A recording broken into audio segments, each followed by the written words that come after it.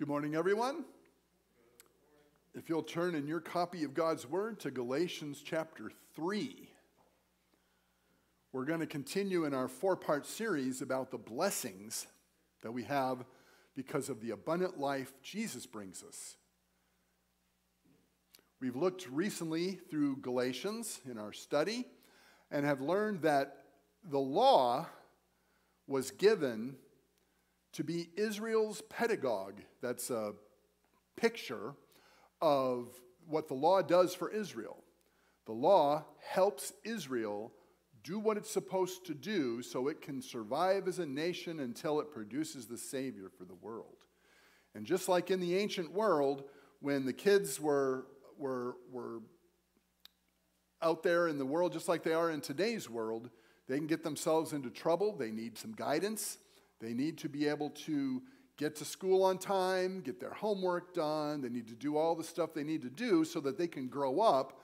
And then once they've grown up, they'll be free of that, but they'll have learned the discipline of being able to serve God. Well, the pedagogue was hired by a rich family to make sure the kids stayed in line and did what they needed to do. But Jesus, when he brought his perfect faithfulness to this world, the services of the pedagogue were no longer needed. Israel had done what Israel was meant to do, bring the scriptures and the Savior into the world, and now we don't need the law anymore, so Christ has set us free. Galatians 3:26 through 29 shows us the blessings of life when we are set free from the law. First of all, there are four blessings, covered one per verse for the rest of the chapter. And with these blessings come corresponding responsibilities, because to whom much is given, much is also required. And these blessings were, what we've seen so far, is our perfect liberty in Christ. We have perfect liberty. We will never be judged by a law. We are set free from the law to serve a new system of ethics in which everything is wrapped up in one word: love. Now, we apply that in all of our relationships, in all of our duties. We need to be doing what we do out of love. We're no longer under the letter of the law, but the spirit of the law still applies, and we need to be loving towards one another. So, along with the fact that we are set free, not to be under a law anymore, we have a responsibility to lovingly serve one another. Sure, we could just serve ourselves and enjoy our life because we're free to do so. But how does that help? How does that fulfill the ethic of love? Because we're free, we have the responsibility to serve. We have the responsibility to invest in others, to lift them up, and to show that God loves them too. And he's going to use us to show that to others. Then we looked in verse 27 and last time, and we saw our perfect security in Christ. And I wanted you to think about security from the point of view of a foster child. Someone who is in an unsatisfactory home as a kid, and the state comes in and takes the kid out of the place where they have called home and they feel they belong, and put them in a stranger's home who can take care of them physically. But imagine the feeling of being uprooted from your home and put with strangers. Now, in my family, we have done foster care, and every one of those kids that we have helped wanted to go back home where they felt secure. And since we are in Christ, everyone who is baptized into Christ has put on Christ. And the idea of putting on the robe in the Bible is an idea of having the status of being in the family. When Jesus undressed and wrapped a towel and stooped down and washed the disciples' feet, he took on the garb of a servant. And that seemed awful strange to the disciples, because the Lord is the Lord, and we should be serving him. Well, Jesus shows that in the kingdom, leadership is really servanthood. And so the robe of Jesus' righteousness is put on everyone who is baptized into Christ, so that we have security as a son or a daughter in the kingdom rather than a servant. But because we have that perfect security, we have a responsibility. And that responsibility is to maintain a godly testimony. We don't want to be the bratty billionaire son who just lives the life the way he wants to, drugs and whatever else goes with that, and he can do it because he's the billionaire's son. We would rather see someone raised in a very wealthy home take on some responsibility for being a contributor into society. And since we have security in Christ, we have the freedom to live how we would, but how does that help? Not everything is good that a Christian might do. So we need to think, how can I project a godly testimony that God is actually in my heart trying to live through me? And that's our responsibility. Since we have security in Christ, we need to show the values that Jesus would show and feel that compassion and speak those good words and do the kind of works that would bring glory to God.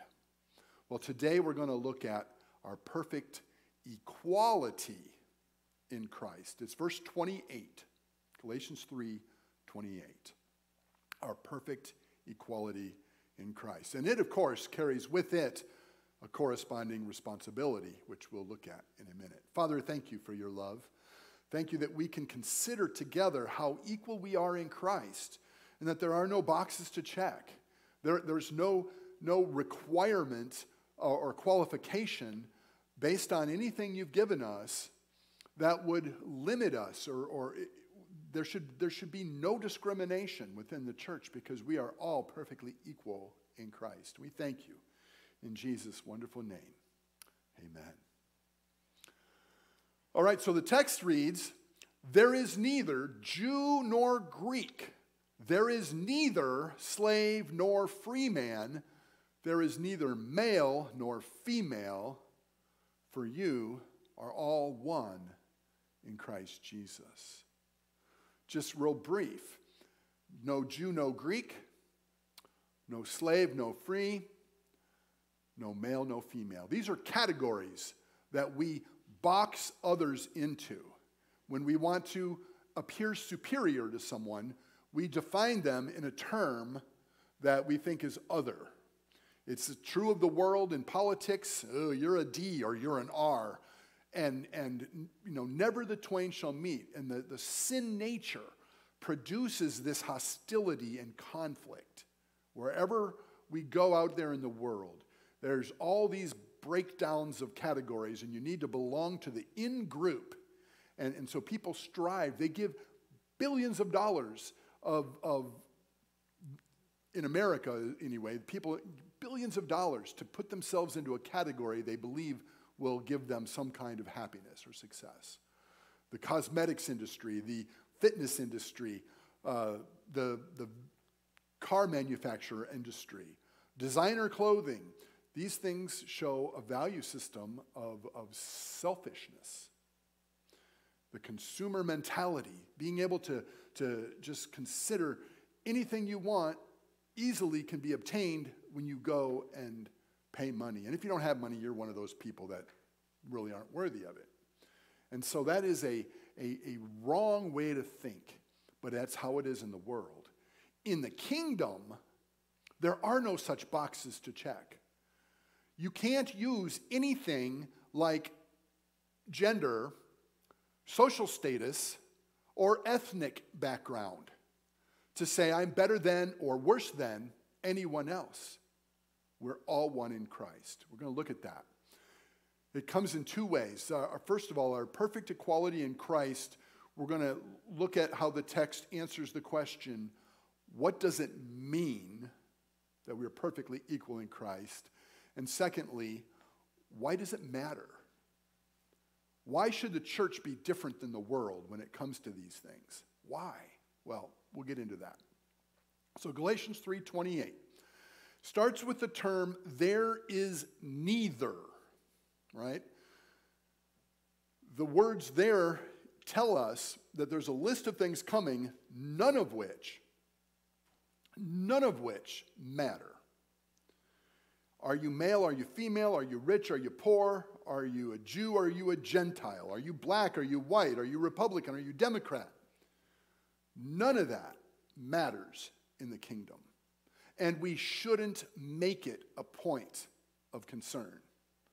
There are no boxes to check. Whoever you are equal with everyone else in the kingdom. Think about that, because it is so different than the way the world works. So the first one here, there is neither Jew nor Greek.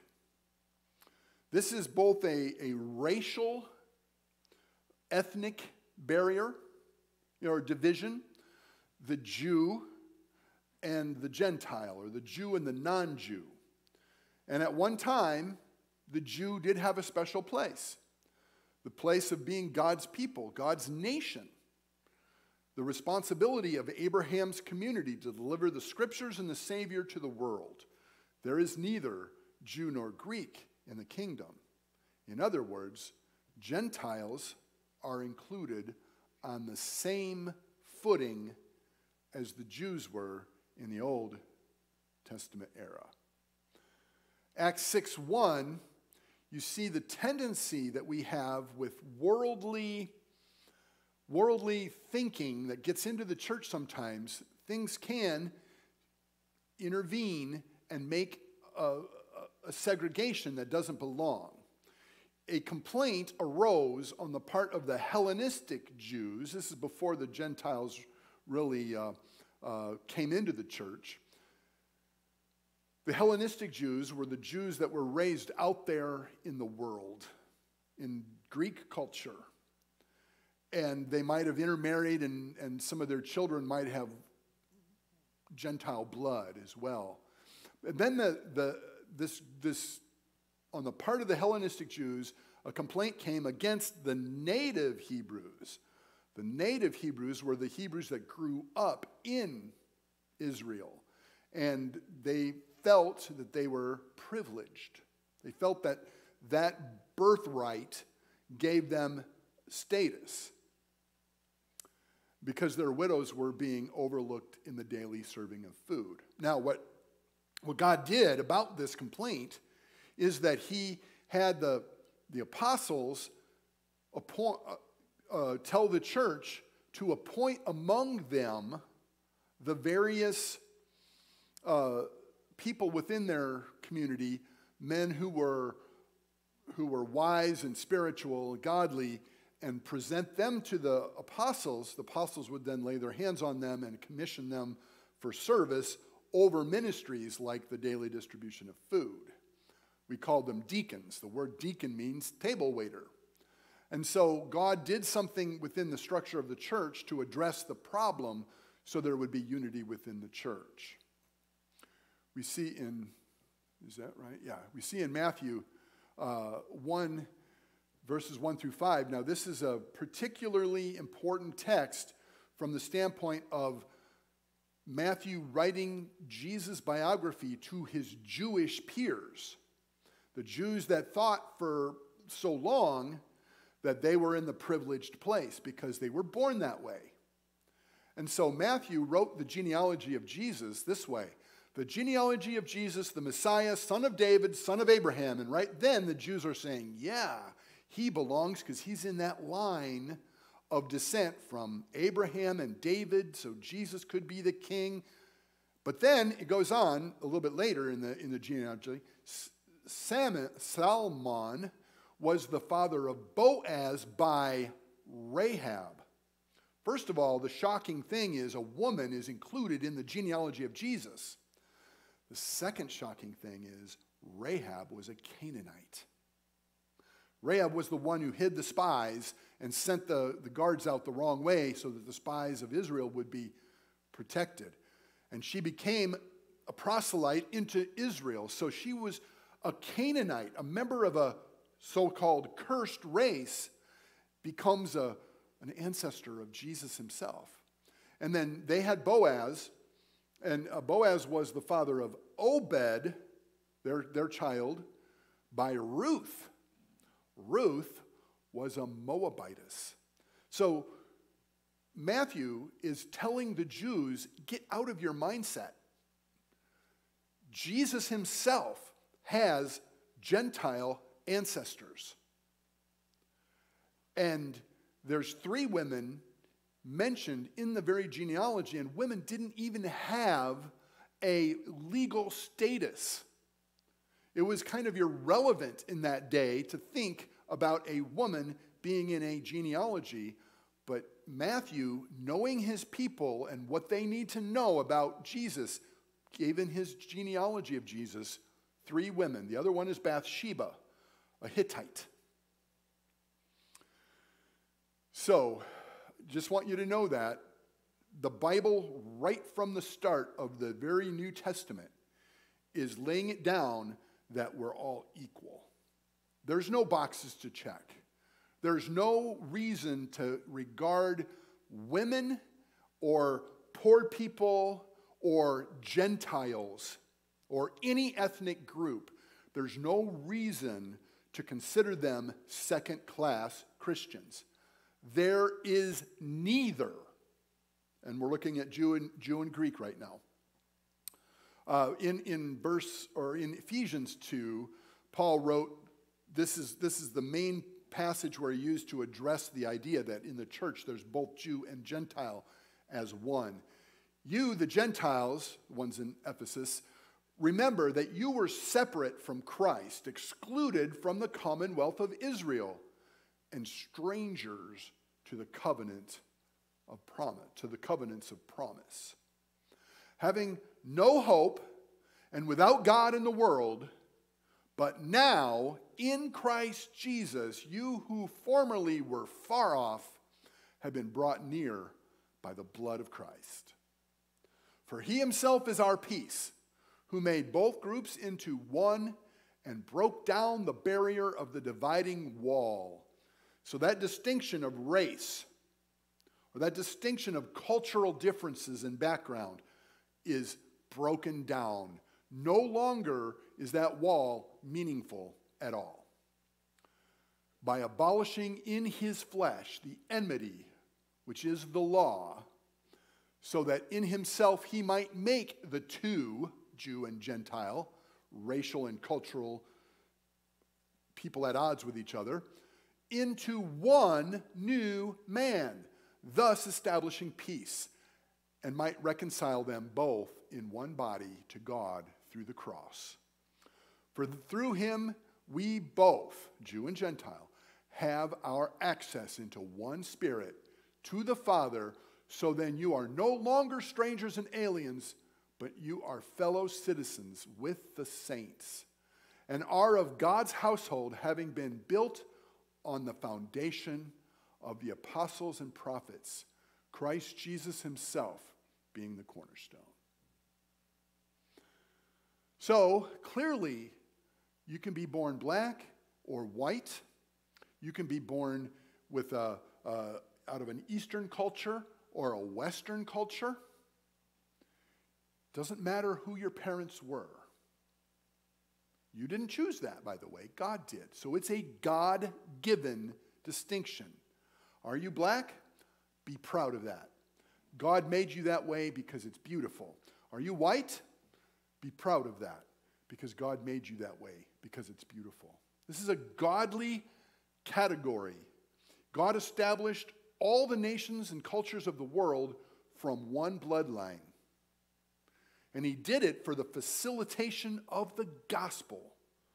We learned that from Acts chapter 17 a few weeks ago. Okay, so we've covered Jew and Greek. Let's move on. There is neither slave nor free man. Now, given America's history, we're very averse to the word slave because in our history there was a very racist system that valued white people over black people. And it enslaved black people in a wicked way. Now that was a sin that was throughout the entire world since the dawn of time, since the dawn of nations. One people subjugate another, exerted their power over them, and dehumanize them. It's happened all throughout history.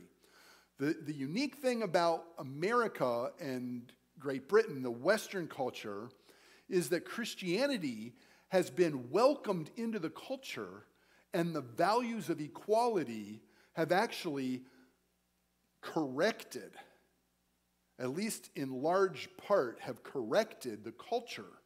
So now we have somewhat of a colorblind society.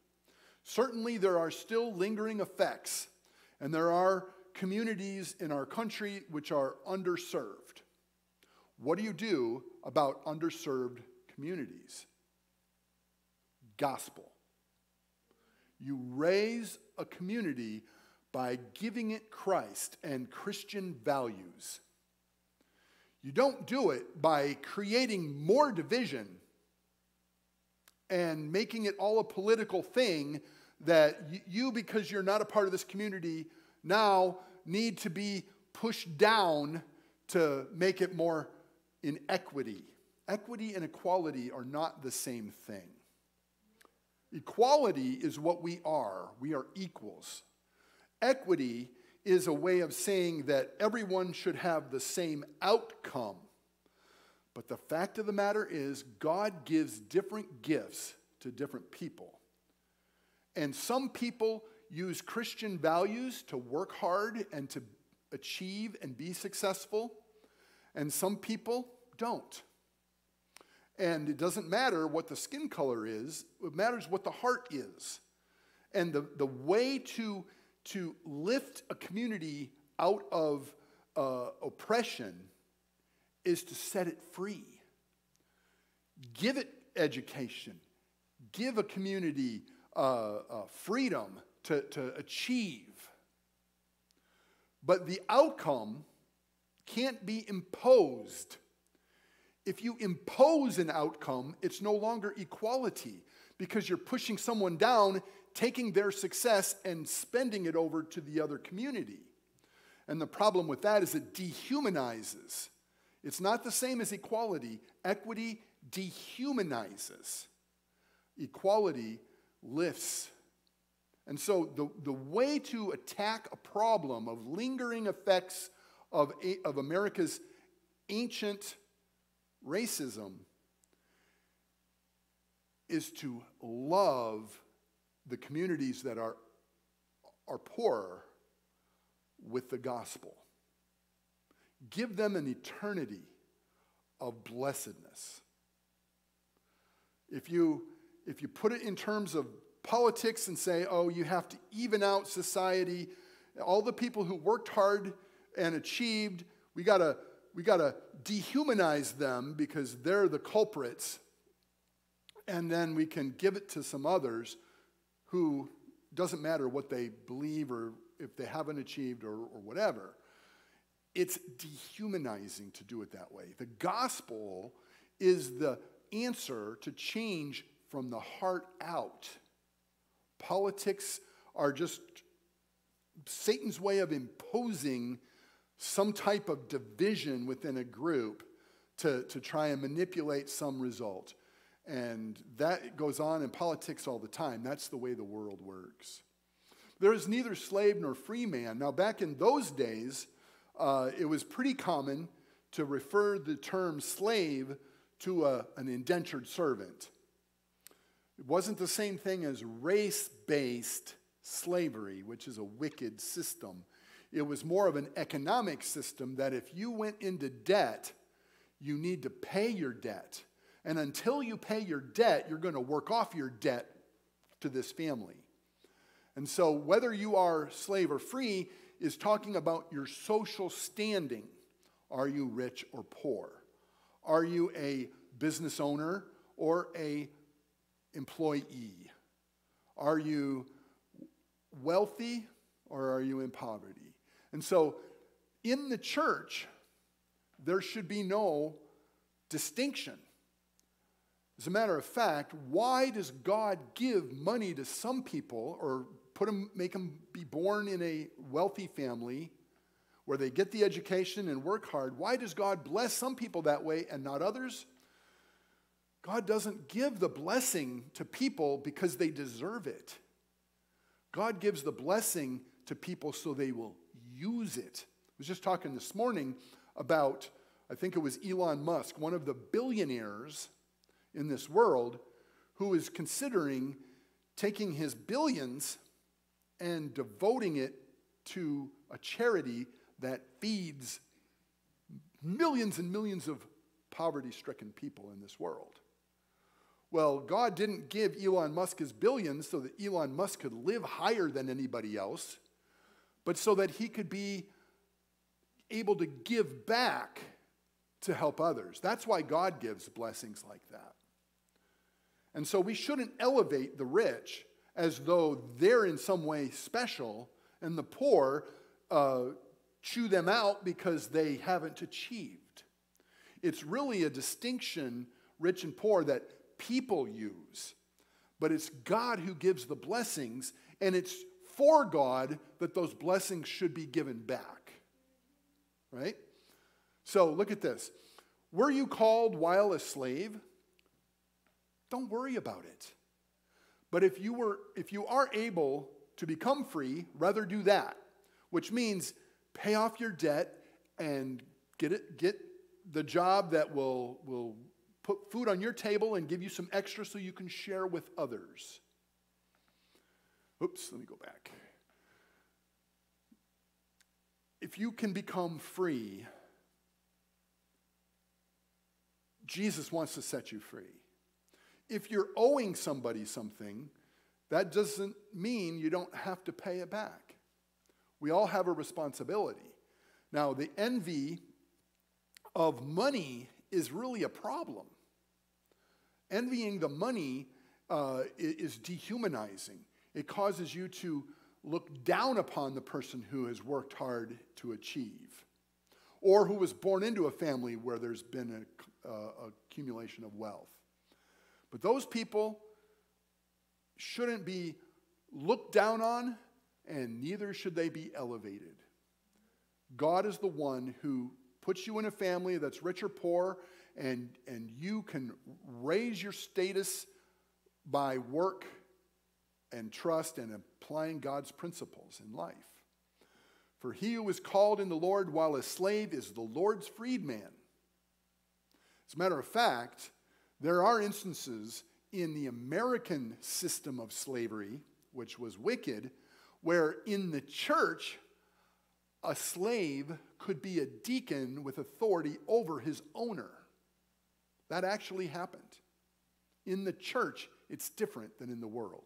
We have deacons, we have pastors. These are people in the church that have risen to some level of responsibility. But in the kingdom, authority is not a privilege. Authority is a responsibility to serve. Leadership is servanthood in the kingdom. Remember that context. Because we always lift up the leader and say, ooh, wow, he's a dignitary, we're so impressed. But that dignitary has been given not privilege, but responsibility.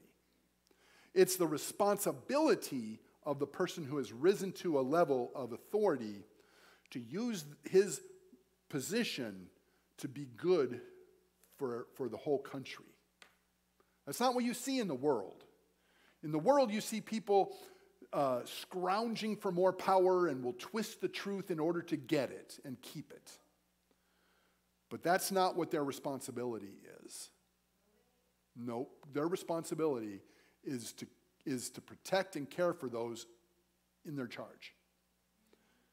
And so you should respect the bum who sleeps in the gutter as image of God as much as you should respect the multi-billionaire owner of companies, right? Because they're just human beings. They're equals in Christ. You were bought with a price. Do not become slaves of men, brethren. Each one is to remain with God in the condition in which he was called. So if you are a free person, if you're the owner of a company, if you are able to serve the Lord, don't give that blessing away. Use it for the Lord. James 2 says it this way, "My brethren, do not hold your faith in our glorious Lord Jesus Christ with an attitude of personal favoritism. For if a man comes into your assembly with a gold ring and dressed in fine clothes, and there also comes in a poor man in dirty clothes, and you pay special attention to the one who is wearing the fine clothes, and say to you sit here in a good place, and you say to the poor man, you stand over there, or sit down by my footstool. If you do that, if you treat him differently, have you not made distinctions among yourselves and become judges with evil motives? Why would you honor the rich man in your church and push down the poor man in your church? Might it be because the rich man can give more? That's evil motives, right? Listen, my beloved brethren, did not God choose the poor of this world to be rich in faith? Which scale are you using, right? The scale of money or the scale of faith, usefulness in the kingdom? And the heirs of the kingdom, which he has promised to those who love him, but you have dishonored the poor man. Is it not the rich who oppress you and personally drag you into court? Do they not blaspheme the fair name by which you have been called? So we tend to gravitate towards money and call that success and set up a division within the church. Boy, wouldn't it be great if we could get a few millionaires in here? Well, you know what? It would be also great if we could get a few poor people in here who need love and need our ministry. Right? But godliness actually is a means of great gain when accompanied by contentment. So people that are using their Christianity to get rich, thinking that that godliness is a payoff, they're hypocrites. They're acting Christianly in order to elevate their business or whatever. Okay, that's the idea, and godliness can only be considered a means of gain when it's accompanied by contentment. Being satisfied with what you have and able, if you have a surplus, to spend it on helping others. If we have food and covering, with these we shall be content. But those who want to get rich fall into temptation and a snare and many foolish and harmful desires which plunge men into ruin and destruction. For the love of money is the root of all sorts of evil. And some, by longing for it, have wandered away from the faith and pierced themselves with many griefs. Money is not the answer. If you have it, God gave it to you so that you could share it. That's a voluntary choice you make. You're free not to. But what kind of a person would you be if you see your brother in need and you have the means to help and you turn off your heart of compassion from him? How could the love of God live in you? To whom much, who have been given much, much is also required. So there is neither Jew nor Greek, that's racial equality, and there's no such thing as status based on wealth, slave or free man. Let's look at the next one, which is also pretty controversial. There is neither male nor female. There's neither male nor female. So there's no, on your list of qualifications for a role within the church, There's no box to check that says male or female. That's what that text says.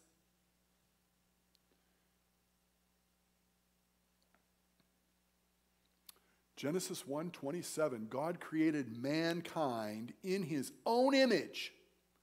In the image of God, he created him, male and female, he created them. God created them at the same time. In the story of Genesis chapter 2, Adam's alone, and God then takes a rib out of him and some flesh and fashions the woman. Well, what that's saying is Eve was created with Adam, but Adam needed to feel alone, so when Eve was separated from his body, he would appreciate it. That's why God showed him the animals and saw the lion at a lioness, the stallion at a mare. Male, female. There was no partner suitable for Adam. And so he fashioned the most beautiful creature in the world of all time, his perfect, beautiful wife. And he was so pleased as he had learned to appreciate her. So they were equals and partners. I know the word helper is given, that I'll make a help suitable for him.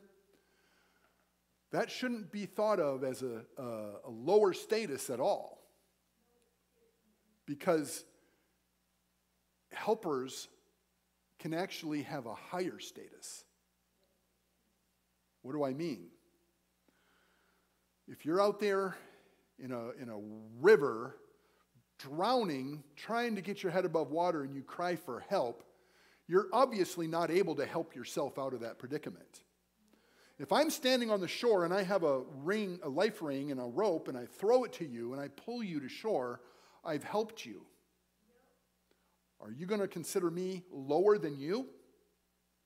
Or are you going to be very thankful that I was able to help you? So Adam needed the help. It's not good for man to be alone.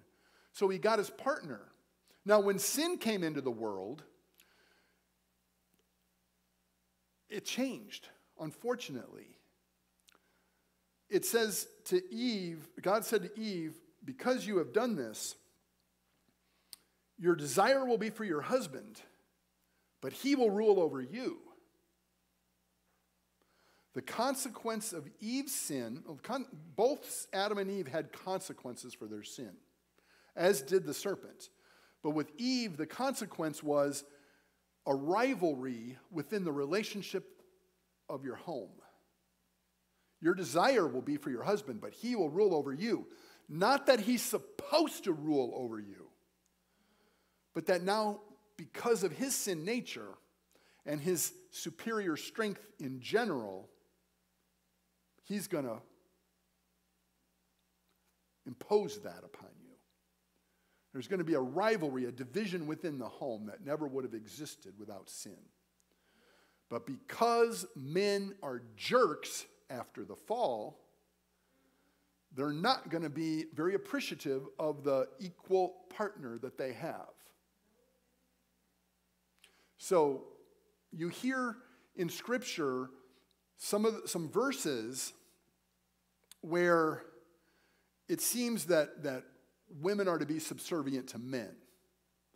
But remember, every text has a context. As a matter of fact, a text without a context is a proof text or a pretext for a proof text. So you have to read carefully. And I know you love Jesus more than tradition. And I know the tradition has been keep women out of certain positions in the church. But I know you love Jesus more. Jesus was talking to the Pharisees about a problem. The Pharisees said, "Oh, we're great obeyers of the law. We're experts." And there's a temple tax or a temple need for money to be donated to the temple. And if you think your parents are a financial burden to you when they're in retirement, You can get out of that responsibility to honor your parents if you say, oh, I'm devoting it to temple ministry. So I'm excused. That way I get credit for being a good religious guy, and I don't have the burden of taking care of my parents. So Jesus says, for God said, and that's different than what the tradition said. The tradition said, give to the temple and you're off the hook with your parents. For God said, honor your father and mother, and he who speaks evil of father and mother is to be put to death. But you say, whoever says to his father or mother, whatever I have that would help you has been given to God, he is not to honor his father or his mother. And by this, you invalidated the word of God for the sake of your tradition. You hypocrites! Rightly did Isaiah prophesy of you, this people honors me with their lips, but their heart is far away from me. But in vain do they worship me, teaching as doctrines the precepts of men. So tradition gives us a mindset that's really hard to get out of. And we've stitched together some verses without context to say women have a particular place in the church. They have a box. If they check the box, they're not qualified for certain other positions in the church. That's tradition. That's not text.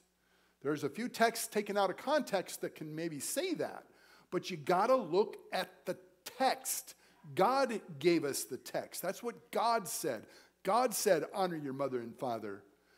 The tradition said, if I don't want to honor my mother and father, I can give away their livelihood to the church or to the temple. And that is not a way to love God. Listen to what God says. So there's a couple verses. This one in Ephesians 18 through 21. Okay, so here's the one that says that the husband is the head of the wife, and the wife needs to submit to the husband. Okay? Here's the context. Do not be drunk with wine, but be filled with the Spirit, speaking to one another in psalms and hymns and spiritual songs, making melody in your hearts to the Lord. Now that sounds like unity and joy and fellowship. Always giving thanks for all the things in the name of our Lord Jesus Christ to God, even the Father, and be subject to one another in the fear of Christ. Everyone is to be submissive to everyone else. Now, the relationships that were mentioned were wives, respect your husbands. Husbands, love your wives. Both are submission. Respect means you respect their position. Love means you elevate them in affection. And you elevate them in value. So really it's the same thing, but why a different word for men, love, and a different word for women, respect? Well, because the ladies don't need to be challenged about love as much as the men. In general, women are better at relationships. And then why the women here respect and not the men? Well, it's because of that rivalry in the home that was mentioned in Genesis chapter 3. It's easy for a woman to see her husband being bullyish and lose respect for him. But God is calling on the woman to try and respect him anyway for the sake of the unity within the home, in a Christian home. And the picture of that is Christ loving the church self-sacrificially, elevating the church in value and affection that he would even die for the church, and the church being thankful for what the Lord has done. Doesn't mean the husband deserves it. I don't know of any husband that can perfectly love his wife the way Christ perfectly loved the church, but that's the standard. And so the marriage is a picture of Christ's relationship to the church. The context is everyone submits in the church. It's not singling out the women. Okay, so there's another one. In 1 Timothy chapter 2, Paul says, and now the context here is Timothy is Paul's right-hand man in Ephesus. And he's got to appoint leaders for the church. And they lived in a time, in a day and age, where women in the society were considered second-class citizens. Okay? So in the society, it would have been hard and perhaps creating of conflict to put a woman over a man in authority. But Paul says, I do not allow women to teach and exercise authority over a man in the church. Okay, so what Paul does say, there's no box to check. There is no relevant distinction between men and women. You can't use their maleness or femaleness to say you're qualified and you're not. That's what he says in Galatians. But what he says here is, I do not allow it. So Paul, as the denominational leader, was helping his assistant, Timothy, to appoint people that were, in that time, good for leadership within the church. Because to put a woman in charge of the community in that day and age wouldn't have been as easily accepted as it is in this day and age when Christianity has elevated the status of women. Jesus showed his heart to elevate the status of women. As soon as he was resurrected, he appointed a woman to be the witness to go testify that Jesus has risen. Women have no status in court. Their testimony is not to be received because they're less intelligent, so to speak, or they're uneducated, or they're dubious in their morals. So the male-dominated system of the day put the men in a position of running things and testifying in court. Jesus turned that upside down when he selected Mary Magdalene to be the first witness. So obviously, the world of the ancient times had slaves and it had distinctions of gender and so forth. Well, because Christianity has gone and Western culture has been somewhat more evened out between men and women and black and white, because of that, there's a lot more ability for people to accept leadership from a woman.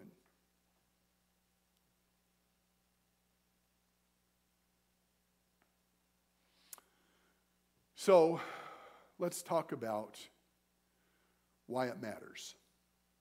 There is neither Jew nor Greek. There's neither slave nor free. There's neither male nor female. Those categories are meaningless in the church because we're all equals. Right? So our perfect equality is ethnic equality, social equality, and gender equality. Right? Why does it matter? For you are all one in Christ Jesus. Jesus wants his church to reflect the way it's supposed to be from creation, where men and women are partners, equals in the church.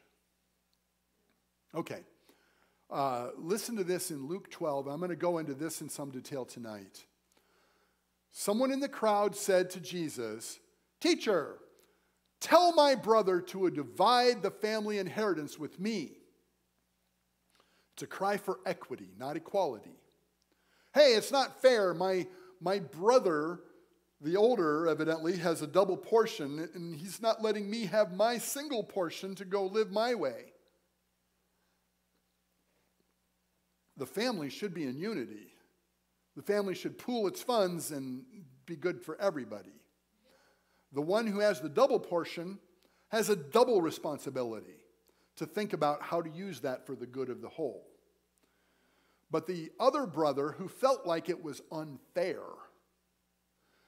wanted some equity, not equality, equity. And what does Jesus say? It sounds reasonable. Well, yeah, you should give your brother his fair share. Why are you hogging it all? Right? Jesus says, man, who appointed me a judge or an arbiter over you? The word arbiter there is a divider, someone who divides people. He wants to be a uniter. And then he goes on, he says to them, beware and be on your guard against every form of greed. There's a greed that a rich man can have and says, I don't want them using my money. I'm saving it up for my retirement, so I'm not going to share it. Well, that's greed. That hurts the poor. But there's also a greed of the poor man who demands equity and says, well, I want my fair share. That guy's being a cheater. And so there's some kind of outward pressure to even things out. Rather than from the heart, because you love your family, you share. For not even when one has an abundance does his life consist of his possessions. Life's not all about having luxury. Life is about being thankful for what God gave you and doing your best to maximize the blessing for others. James says, who among you is wise and understanding? Let him show by his good behavior his deeds in the gentleness of wisdom. But if you have bitter envy and selfish ambition in your heart, do not be arrogant and so lie against the truth. This wisdom is not that which comes down from above. The wisdom of equity, making society, everybody the same in terms of wealth and status. That's not wisdom that comes down from God, from above. It is earthly, natural, demonic. For where jealousy and selfish ambition exist, there is disorder and every evil thing. So, look at this frame from a few weeks ago. We see that the perfect liberty we have in Christ, which is verse 26, means that we should have loving service for one another. That's our responsibility. To whom much is given, a heavenly blessing, we have this earthly responsibility. Much is required. Perfect security means we should have a godly testimony, and our perfect equality means we should have Christian unity. In the church, we should have love and unity. Bind us together, Lord.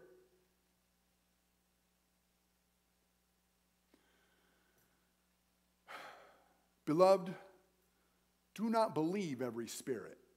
There's a lot of Christians that are being duped by a false spirit of equity, that they're getting on a bandwagon to dehumanize part of the population in order to